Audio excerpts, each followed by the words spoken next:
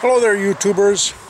We're at Heritage Hill State Historical Park in Green Bay, Wisconsin, and Judy and I are doing a spinning and weaving demo. So I suppose I should say hello there, YouTubers and weavers and spinners. Anyways, the park has got a person here who's doing carding.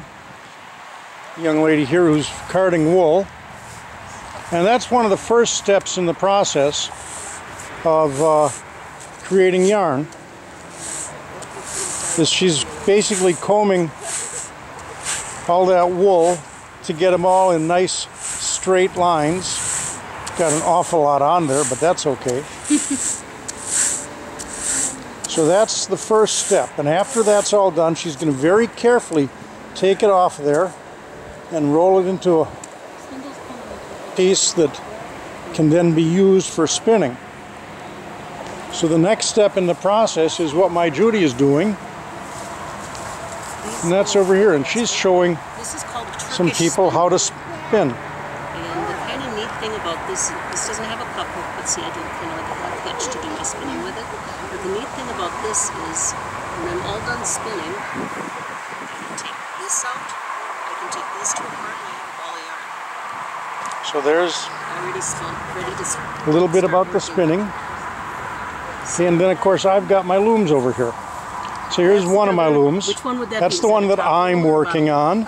And I've got rather a complex pattern going, which I will show you. As you can see right there and there. Okay, so that's the one that I'm weaving on. And then there's this one over here, which we're going to get someone else to weave on. Would you like to do some weaving? Sure. Okay. Come on over here. And all you have to do is take this, or better yet, you hold the camera, and I'll show her how it's done. You're going to take this, and not get it tangled, and you're going to go in between half the threads on top, half on the bottom, and pull it through. Then to make that tight, you're going to beat on it. So we'll change which threads are up and down like this. And now you're going to take this and go back that way with it.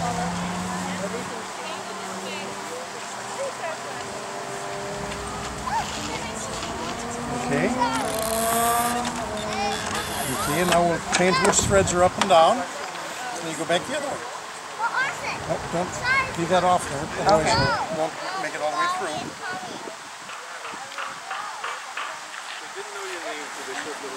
Okay. There you go. And there you go. I just taught someone to weave. Very good. Thank you.